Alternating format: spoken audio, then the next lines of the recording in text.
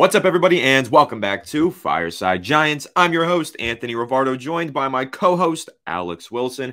And the New York Giants, following the signing of wide receiver Cole Beasley, now have 15 wide receivers on their roster. I know, that's a crazy number. If you didn't know, on average, NFL teams carry 6 wide receivers into the regular season, which means that the Giants are going to have to trim their roster down pretty significantly between now and the start of the regular season. So, 15 wide receivers, they got to get down to around 6. Maybe they hold 7. I don't think there's a chance that they hold 8 wide receivers, but stranger things have probably happened in the NFL. But realistically, the Giants will be cutting around 9 receivers between now and the end of training camp, the end of preseason. So we're going to go ahead today in this episode and discuss which 6 wide receivers will make the roster. And if they do hold up to 8, who could be those other 2 guys that straggle along and somehow fight their way onto the final roster? And ultimately, who are those players that are going to be released? We're going to talk about that and everything else in between. But before we dive into all of it, make sure to leave a like if you do enjoy this episode. Subscribe to the channel if you are new. Ring the bell so you don't miss an episode, and comment your thoughts on the topic down below in the comment section. If you're listening on Apple or Spotify, please make sure to leave us a 5-star review.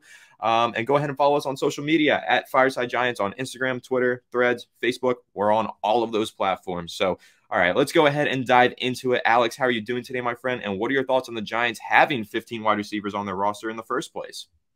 I'm doing pretty good, man. And you look at the Giants roster, obviously, there's going to be a lot of position battles. There's going to be a lot of different kind of things going on here. And we kind of have an idea of who's going to make this roster, make this 53-man. And ultimately, there's a lot of guys, that are camp bodies, a lot of guys that are just here to compete for special teams roles and practice squad players. And, the 15 guys we're going to talk about, some of them have more NFL experience than others, of course. And, yesterday, I think it's a good opportunity to kind of kick off on Cole Beasley as one of those guys because 34 years old, obviously very productive throughout his career, only had like 35 yards last season with the Bills and Buccaneers. So you're kind of looking at a player here who knows Brian Daboll, knows Joe Shane, kind of knows the system they're running, can certainly help you out of the slot. You got Shepard, you got Wan'Dale on the pup list, so you need another body out of the slot there for training camp. Maybe he fights his way on, maybe he dethrones one of those guys.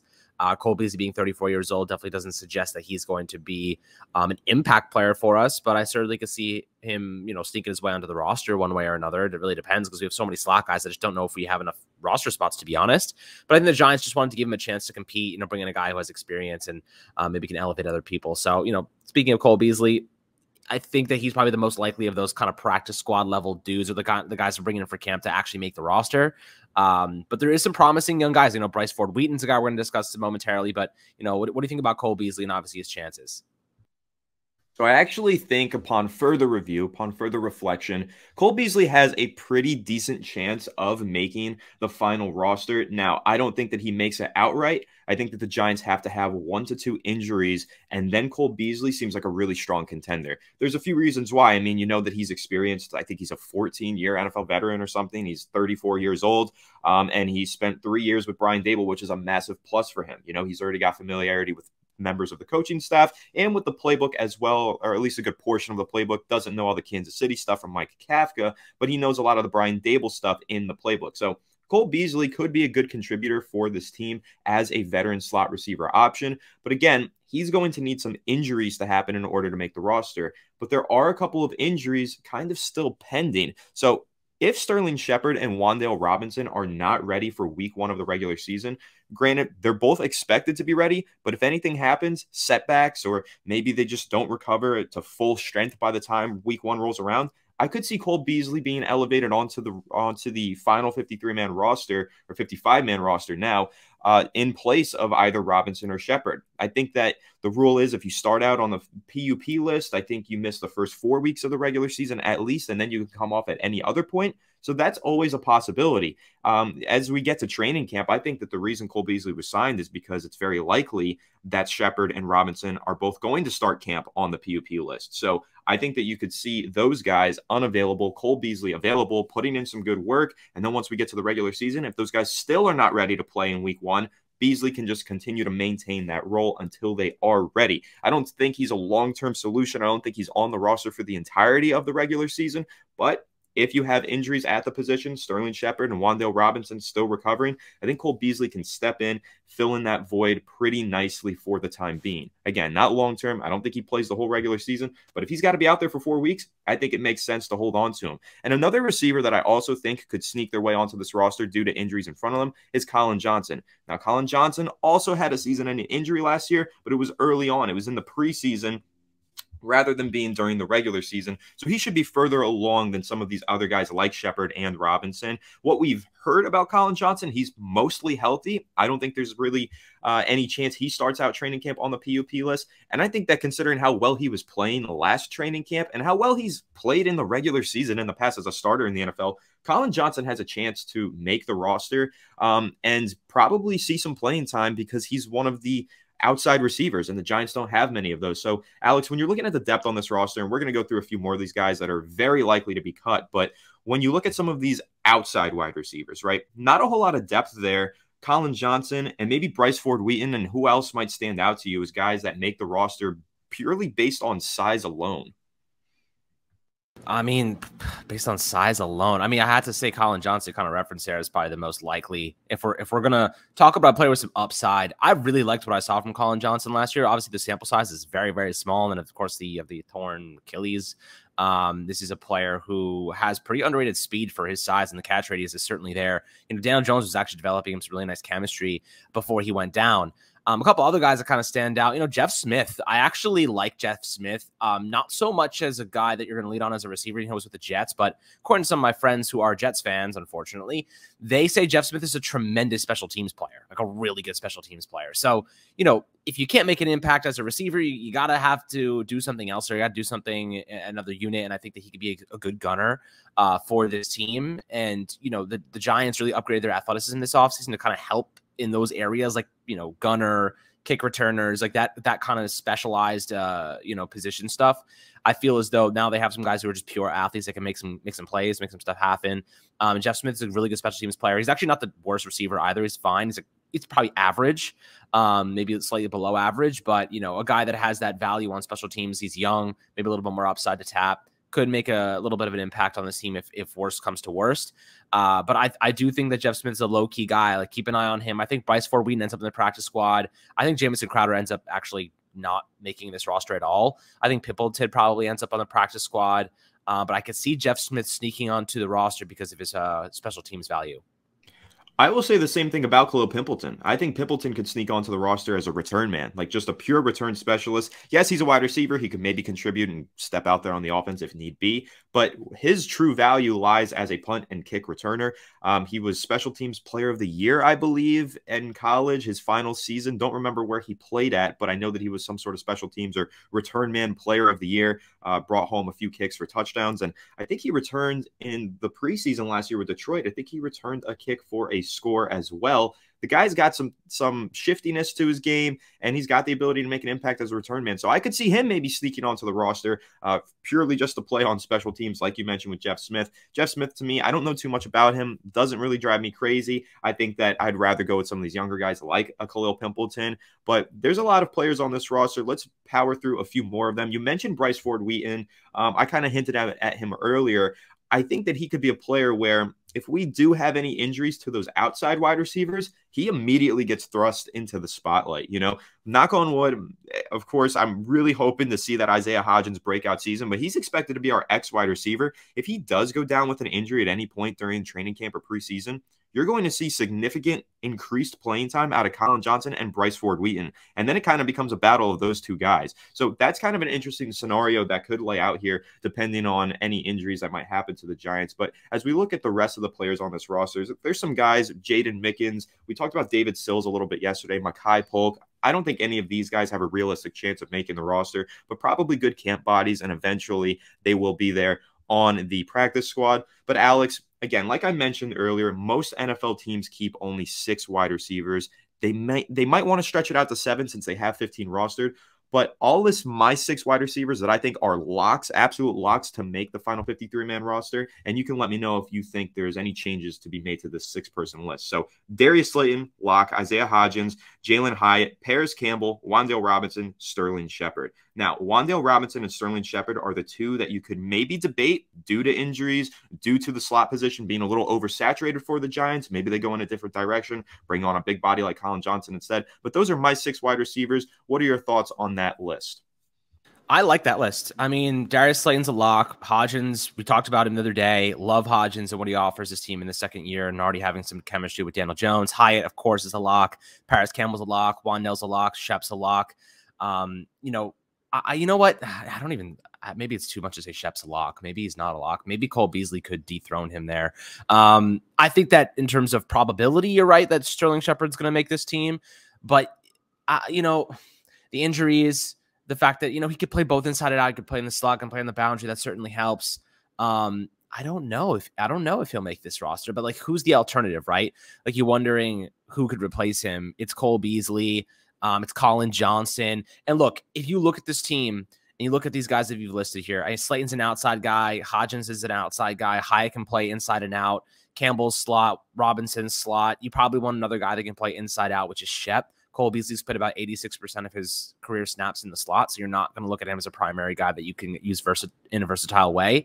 Once Wan'Dale's back fully healthy, Cole Beasley will not see the field. Shep may see the field in certain packages. He's actually a very good run blocker, so that's kind of a variable not to forget about when it comes to Sterling Shepard. But I think that's, in terms of probability, I think your 6 is definitely the most likely. But, I'm curious to hear your guys' thoughts below on, who you think could sneak in over Shep. I know some of you guys don't think Shep should be on this team. You think that he should be gone because of the injuries, whatever it might be. Who would you have replace him? Would it be Colin Johnson or Jeff Smith with the special teams value, or Bryce Ford Wheaton with the speed and, rookie out of West Virginia, someone a little bit more upside coming into a healthy campaign? Who do you think could replace him? Because right now I think Shep probably leads the charge because of his value and his experience. But, I'm not going to call it a lock. I'll say he's probably 75, 80% chance he makes the team. Yeah, well, he's got to be healthy. That's first and foremost. If he's not ready to play in week 1, the Giants have to look for other options. They need to get another guy out there who can contribute immediately. Shepard could maybe be on the PUP list to start out the season, eventually gets worked into the lineup. It's all about being healthy for him, which is what we've been saying for Shep for the last, 4 years at this point. He's just got to learn to stay healthy. Not that it's any fault of his own, of course, but he's just struggled to stay on the field. So if he's not ready to go by week 1, I think, as you mentioned, Alex, Cole Beasley could be a really strong contender to fill in for Shepard. But I also think they could go in a different direction, add some more size to this receiving core with Colin Johnson or maybe Bryce Ford Wheaton. I want to talk about Bryce Ford Wheaton again just a little bit because I think that this is by far the most exciting undrafted free agent that the Giants signed, and probably the most exciting undrafted free agent that they've signed in the last several years. I think Ford Wheaton, you look at his athleticism, it's rare. I mean, he's arguably the most athletically and physically gifted wide receiver that the Giants have had on their roster in the last decade, maybe since OBJ. I don't know. Like, Bryce Ford Wheaton is that guy. He's 6'4", runs 4.3 speed. He could jump out of the gym. The guy is just crazy gifted. But there's a reason he went undrafted. He didn't have the best production in college. He didn't run the cleanest routes. Didn't necessarily look like an NFL ready wide receiver. But what happens if he does start to stand out during training camp? Because the Giants signed him to that fully guaranteed practice squad contract, basically guaranteeing that he won't be going anywhere throughout this season. He will be on the Giants practice squad. But do you think realistically, Alex, that he could fight his way onto the regular season roster? Or do you think this is a guy that the Giants want to keep on the practice squad for at least a year, continue to develop and see maybe what he has in year 2? Yeah, I mean, look, right now you need to go with players who are going to give you the best chance at winning football games. I can't sit here and tell you that he's going to be the best chance giving us wins. You know what I mean? Like, you're looking at Darren Waller, and for what it's worth, I've labeled Darren Waller a receiver at this point in his career. Like, I don't even think he's a tight end anymore. He's more so a jumbo slot. He'll play some inline snaps, maybe 20% or so, but he is a receiver. He's a big body. That's how they're going to use him. And, I just think that with developmental players, undrafted guys specifically, they have to make themselves indispensable one way or another. They have to have Victor Cruz-like preseasons. They got to have, special teams value as a return man, whatever it might be. They got to showcase consistency. They got to know the offense. They got to start to assimilate with some of the second string team and the first string team. You got to just outplay guys that have been in the league, like guys that are better than you right then and there. And ultimately, like, it's a difficult task. We've seen it happen before, but it's unlikely. I think 100% that some of these guys, Bryce Ford Wheaton and Some of these younger dudes are probably going to end up in the practice squad, like Khalil Pimpleton. I don't think anyone's going to snag them because they are we're talking undrafted guys with they need a lot of development. I don't think that people are going to come calling for their names unless they have no choice. Like, keep in mind, the Giants had probably the worst receiver core in the NFL last year. And we were not really going out and plucking guys all the time. Like, we got Hodgins, but aside from that, we were going with guys in our own system. And ultimately, I don't think other teams are looking to, go out and find other players like Bryce Ford Wheatons of the world. There's a ton of guys of speed. You know what I mean? There's a lot of guys with speed, but not a lot of guys that can actually put it all together at the NFL level. So I think it probably ends up in the practice squad, which is totally fine. But I think he definitely has a ton of upside, and you may want to protect him in some ways. You may want to figure out a way to, I don't know, give him an opportunity here or there. I think you could protect some of these players. So ultimately, that's a guy I definitely have some excitement about, but I'm not going to sit here and tell you like he's going to make an impact during his rookie season. Yeah, and for what it's worth, players on the practice squad can have tremendous value to a team. We've heard plenty of stories in the past. And a guy like Bryce Ford Wheaton in particular, let's say there's 1 week the Giants are going up against a team, and I can't name a receiver off the top of my head. You could maybe say A.J. Brown, right? Super fast, super strong, and physical. They need more of those physical presences out there during practice. Bryce Ford Wheaton's going to get more playing time at practice just to help simulate for these cornerbacks what it's like to go up against a physical presence like that. And that's something important to keep in mind. So players like this are really valuable to stash on your practice squad for practice in particular. So getting those cornerbacks used to going up against a taller corner and getting practice reps against that, or a taller receiver rather, especially when the Giants don't have many big-bodied wide receivers, it is very important. So there's a lot of value that you can draw from these players, whether they're on the practice squad or the regular season roster. And of course, it's going to be really interesting to see what does shape out throughout training camp. We're going to be updating you on everything. And before we wrap, Alex, I do want to just throw in a little fun segment here at the end. Let's talk Giants uniforms really quickly before we wrap. I think that the Giants, it is time to go back to the throwback uniform. They brought back the throwbacks for a few games last season. They're doing it again this year. I think that those classic uniforms are perfect. Like Chef's Kiss, my favorite uniforms of all time. They need to bring them back, but ditch the Navy helmet. It throws everything off for me. It always has. Every time I look at those old pictures of Lawrence Taylor, and sometimes his helmet just looks black because the Navy is so dark, bring the Color Rush helmet, that metallic blue that they always wear with the big Giants logo, and the classic jerseys.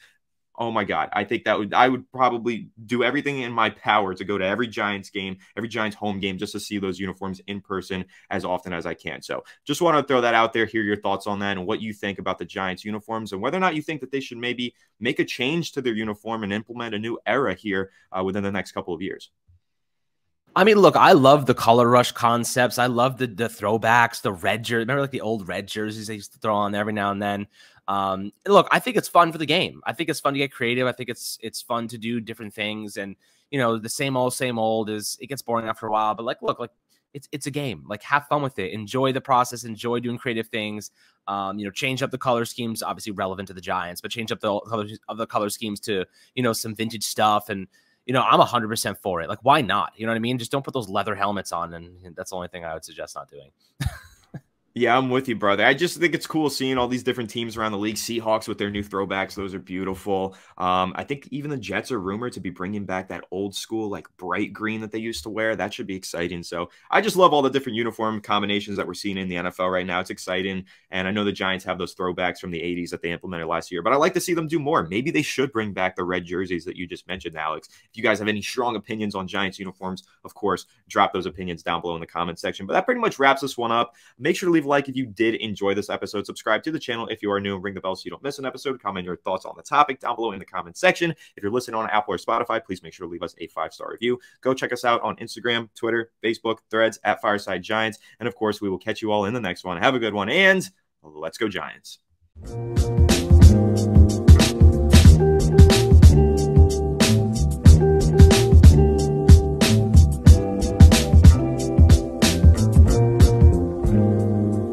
So